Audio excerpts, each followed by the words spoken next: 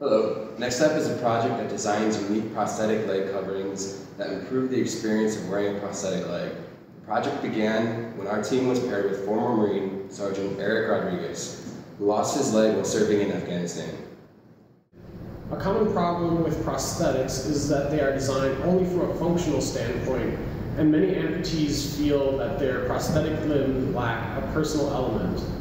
Our goal while working with Sergeant Rodriguez were to create a covering that restores body symmetry and reflects the personality and style of the sergeant. We went through a rigorous design process that involved reverse engineering the leg with 3D scanning to make a virtual model of the sergeant's actual prosthetic leg. We moved on to models, and after many iterations, we were able to develop a simple bracket system that allows the cover to be easily taken on and off.